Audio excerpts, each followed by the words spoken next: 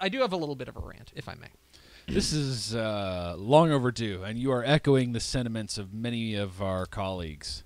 I want to be clear about this, that this is not a direct... I'm not making a direct run at any one particular person. Sure. Okay? This is not directed at one particular person. I don't actually know who's responsible for it, honestly. But, I mean, I have an idea of who, but let's get into it. So we have rankings on TexasFootball.com. Sure. TexasFootball.com/rankings is where you can find our Texas high school football rankings. We take them pretty seriously.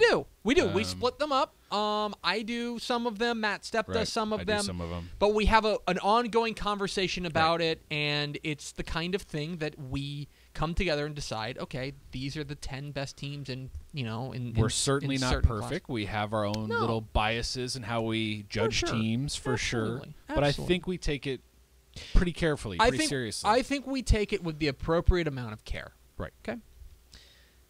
And you'll notice if you go to TexasFootball.com/rankings that we have a 6A ranking, top 25, a 5A ranking, top 25, and then we have 2 4A rankings. Right. 4A Division 1 and 4A Division 2.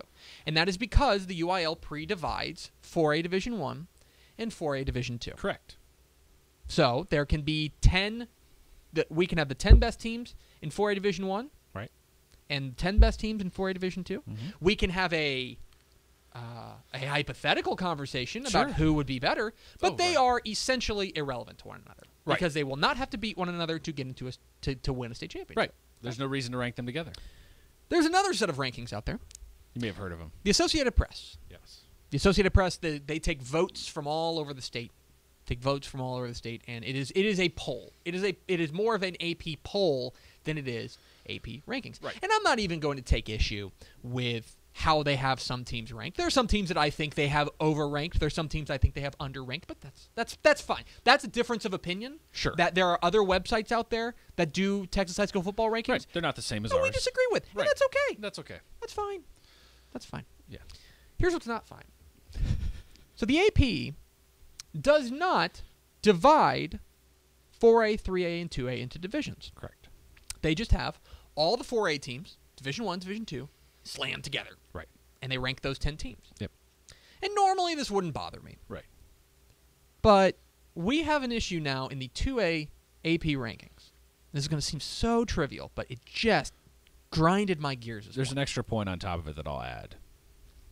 Refurio. Yeah. Okay. Refurio was the number 1 team in the AP's 2A rankings. They are the number 1 team in our 2A Division 1 rankings. They are the indisputable number 1 team in 2A. Oh, okay. You think so? Yeah, for me. Okay. Yeah. I think that there is a reasonable argument to be made that Bremond or Ira Ann are better than them, but I think that's a difference of opinion. It's a difference of opinion, but I understand what you're saying. Refurio went and took their first loss of the year this past week when they played Geronimo Navarro, who's a top 10 team in 4A Division 2. Yeah. They are unbeaten. Yep. They're a very good team. Yes. They are also a school with an enrollment of 597. Right. Refurio has an enrollment of 206. Yes. Okay. And it was a 1-score game. They lost. Refurio lost 14-6. Really hard-fought game. Right. Physical. Right. Great game. Great game. The AP drops Refurio from number 1 to number 3. And honestly, that's okay. If you want to make a decision and say, they took a loss, I want to drop them in the rankings. Doesn't matter who it's to. That's fine. You took an L. If you just say they take an L, that's important. Correct. We need to reflect that. And it's important to note, this isn't one person making this decision. This It's is the voters. The voters. So they lose. They drop to number 3. Yeah. Who did they drop to number 3 behind? Bremond and Ira Ann. Yeah. Who are Division 2 teams. Right. Refurio does not have to play Bremond or Ira Ann to win a state championship. Right. They do not have to play either of them. Yeah. So why are we putting them in the same rankings as Bremond and Ira Ann? This is like saying ranking Brock ahead of Refurio. Okay? Yeah. Because Brock, a 3A team, has as much to do with Refurio as Bremond, a 2A Division 2 team. Right. Which is nothing. Right. Nothing to do with one another. And here's where it gets worse for me. And it drives me. I'm sorry. I Yeah, promise go for I it, want go to for let it, you go have your thought, but it drives me nuts that this is such an easy fix. Yeah. You divide them. You have your rankings reflect the reality of the situation that the UIL has laid out. We have 2A Division 1. We have 2A Division 2. They do not interact. So why are we acting as if they do? That drives me nuts, and it's driven me nuts for years. And it is an easy fix that the AP simply won't make. And it drives me insane because it makes the AP rankings at anything below anything below the 5A rankings, it makes them completely and totally unusable. Right. And the reason that it's very clear that this change needs to be made is because the AP needs to protect the voters from themselves. Because it's pretty clear they have no clue what level Navarro's playing at. Like, damn well there's a portion of those voters who saw Refugio took an L. Oh, this team, okay, they lost to a team they shouldn't lose to. Well, no. I guarantee there are people who don't realize how much bigger Navarro is than Refugio, and that's how we got here. And I understand. Here's the thing. I understand, and I even don't even blame the voters, okay? I don't blame the voters because a lot of the voters are doing this. They know their own region, okay? Right. For example, I want to use an example. I think he's an AP voter, but Mike Foreman, our friend Mike Foreman down at the Victoria Advocate. Mike's great. Mike's a great dude, friend of the program, friend of Dave Cannell's Texas football. Good dude. Yeah. If you were to ask Mike Foreman what he thinks about El Paso Eastwood, I don't think he could tell you that. Right. And that's not because he's dumb. It's because his job is to cover very intensely the teams in his area. Right. Right.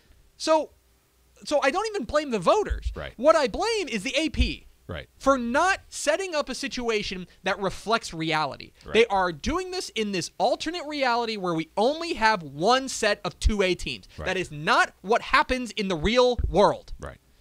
And it makes the AP, and then what drives me nuts is that people take the AP ranking seriously then. Right. And they are completely useless below the 5A level. Right. Because they do not pre-divide into divisions. Yeah. It just... It also, honestly, it trivializes those programs. That's the other thing. Yes. Well, we don't care enough about the smaller schools to delineate and make sure that they're prioritized in the right way. But the 6 and 5A guys, we make sure we rank them the right way. Yeah. Yeah. Like that's another part that really ticks me off.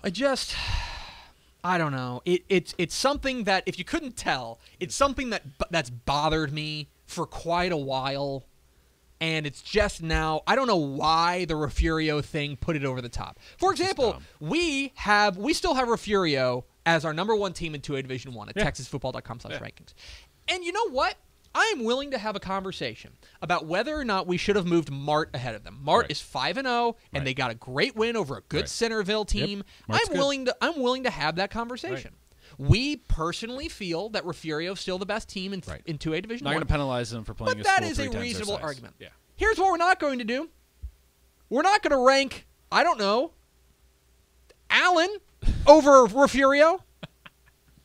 We're not, because they don't interact with one another. They have nothing in common. Nothing in common besides the number next to the A. That's it. But we are completely and totally ignoring, with these AP rankings, we are completely and totally ignoring the reality of the situation. It's gonna be okay. It just drove me nuts today. It drove me nuts when I saw that. It's gonna be all right.